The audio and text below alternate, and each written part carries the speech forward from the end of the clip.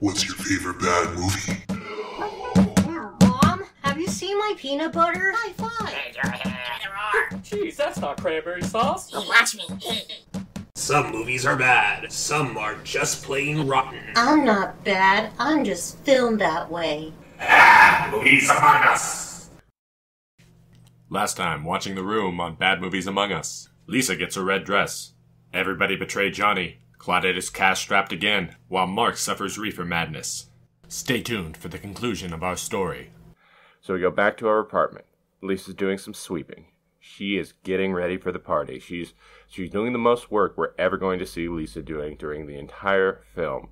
When Mark just shows up for a little pregame tailgating. You get more half-naked Greg Sestero here, which is always welcome, as Lisa and Mark just start to get frisky right before the party, but sadly Michelle shows up to ruin the fun, forcing them both to toss their shirts back on, which, again, so we only get a few moments of that Greg Sestero abs, but they're there. Mark decides to leave, having being awkwardly confronted on his affair, but Michelle stays around to gossip. In all fairness, she once again tries to get Lisa to tell Johnny about the affair, but Lisa is not interested, giving us a little I want the world speech, just so that we will all know where her head is at. Meanwhile, Michelle finally points out the elephant in the plot line, and calls her straight out on it, saying that she's acting just like her mother, which is...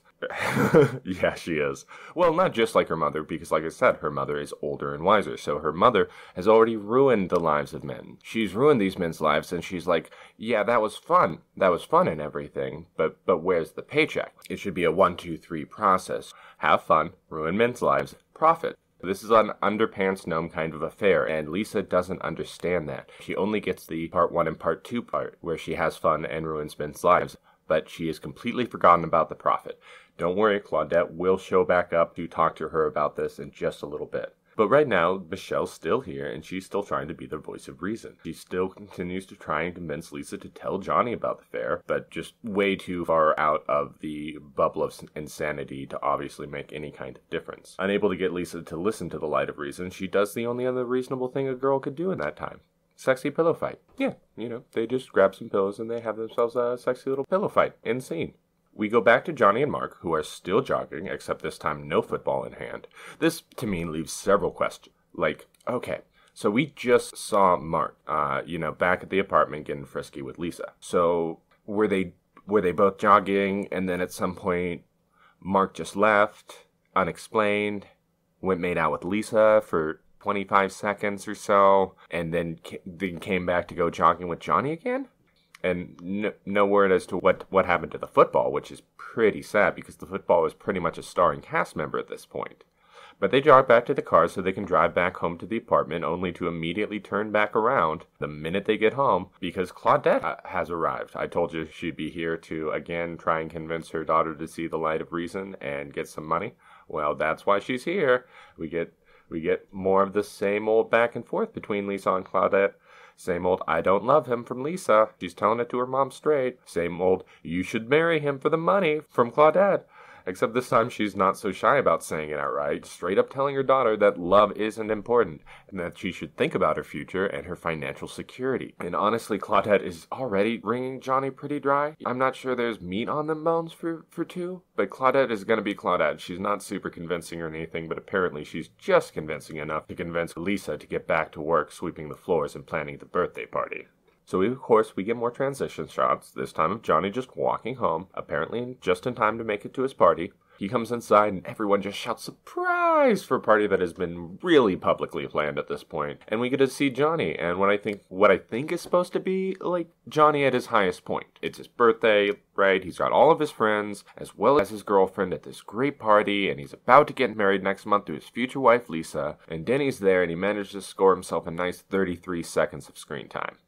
So we do get another skyline transition with some pan flute, really just so we can go back to the same party. We do see Denny again, this time for just about 7 seconds, just enough time for him to walk directly in front of the camera blocking the shot, and then we get a little bit more casual talk. And while we're all counting our Denny's, Lisa goes ahead and suggests that everyone go outside for some fresh air, which, sure, why not? Everyone immediately leaves the party except for Mark and Lisa. Lisa just closes the door behind everyone. She just immediately starts to get physical with Mark, and he seems to see the error in the logic. Like, what are you doing? Everyone's here. But she's like, no, they're not. They're outside. So this is obviously a solid plan. But oh no, something unexpected happened. Steven has come back into the apartment to see what the happened to the two of them, because they just said let's all go outside and these two people are not here. So Steven comes immediately back into the apartment to check on them and finds them making out on the couch. Steven, by the way, is essentially, well, that's to say, he is a movie surrogate for Peter. There's no essentially about it. Because of that concussion, Peter wasn't able to stay for the remainder of the filming, and thus Tommy Wiseau had to replace him, and that's why we get this character of Steven, who has no name given in the actual dialogue of the movie, and you would have to look up the credits to find out his name, and has never appeared previously in the movie, just appearing and confronting them on their affair. It's kind of as though Peter had done it in spirit. That's also why you're going to see Steven's dialogue as being one of those people who already seems to know what's going on and is actively trying to get them to tell poor Johnny about the affair. And likewise, that's why when Mark actually drops that leave your stupid comments in your pocket line on Steven, he's acting as though Steven and him have already had all this engagement on the subject, is because he was originally written for Peter.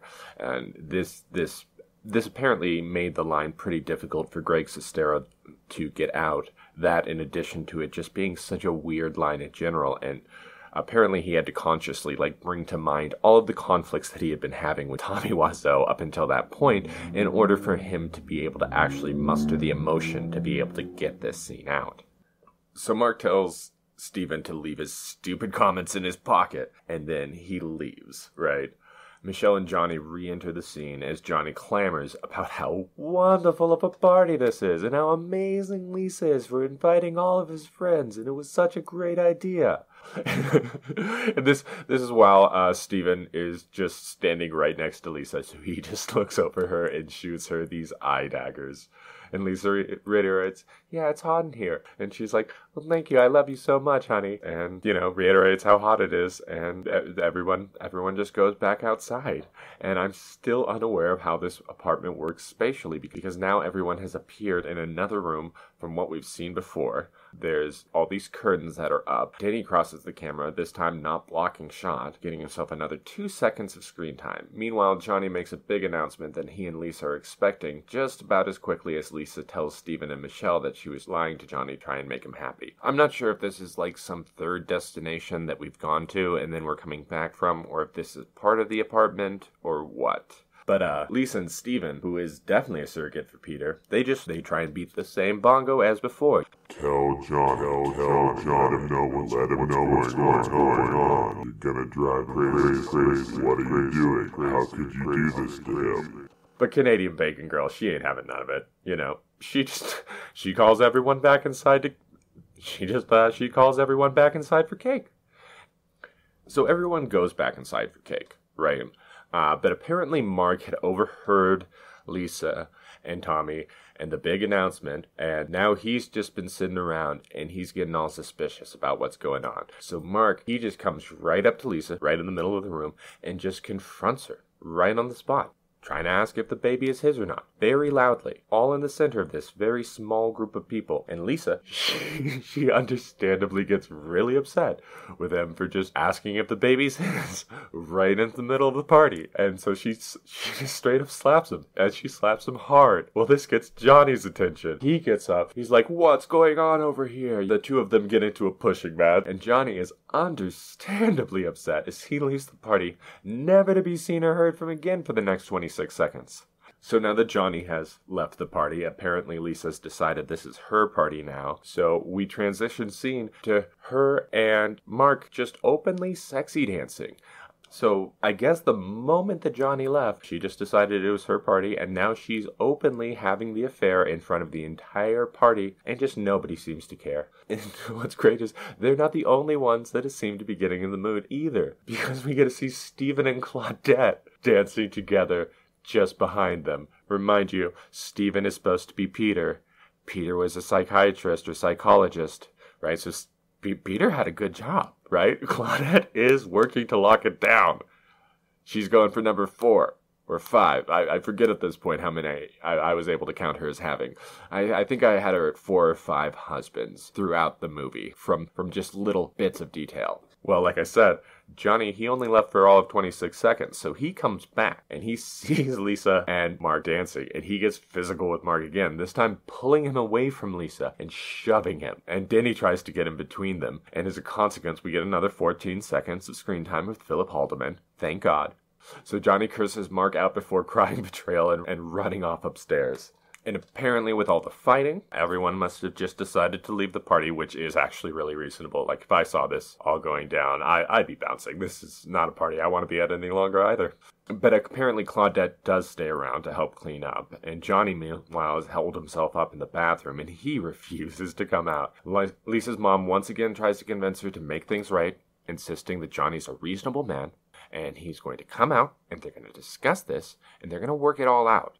Claudette leaves, and when Lisa tries to talk to Johnny, he calls her the B word, which really just shows how upset Johnny is, because he don't curse at her. He don't curse at his Lisa. This incredibly small slight must be just way too much for Lisa to handle, as she apparently just instantly calls up Mark, so that she can run away to comfort and safety, and she just immediately calls up Mark so that she can run away to the comfort and safety of those manly packs. Johnny overhears the conversation and bursts out of the bathroom to confront her, demanding to know who she's speaking to, because again, she's just having this affair of just like feet away from him all the time.